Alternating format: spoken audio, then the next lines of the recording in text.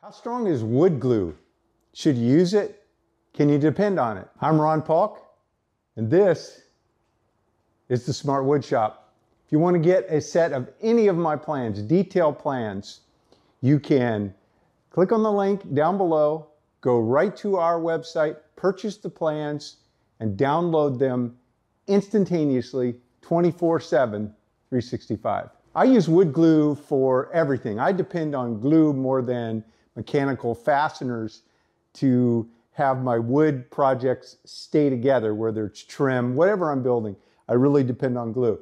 And this is a good example. I'm taking apart something right now that I glued up yesterday. This is all wrong. I've got the wrong material. It's too short by about 1/2 inch.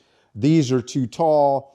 But in prototyping, this was very valuable because it answered my questions. So I want to get this off. And again, the only connection that it has right now is a single glue line, 18 millimeters wide, along this edge onto this 1/2 inch plywood. Screws have been removed.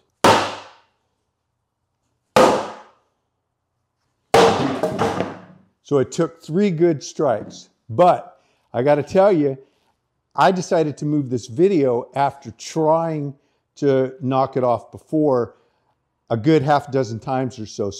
So I actually had more strikes into it. So you can see it ripped off the surface of the plywood. So really what came up here was the wood broke. You can see along this edge here, that's all wood. So that glue tied together these two surfaces. So let's look at the other side. Now I've already knocked on this one a few times as well. You can see how strong that is.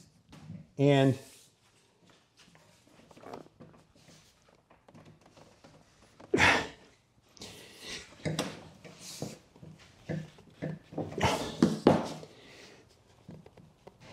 so I'm not going to break that off.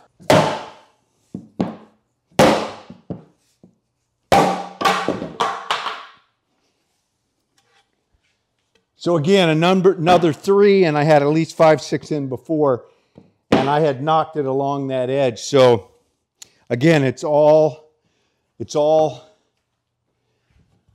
wood that it broke. The glue line did not give up. That should answer your question about how strong glue is.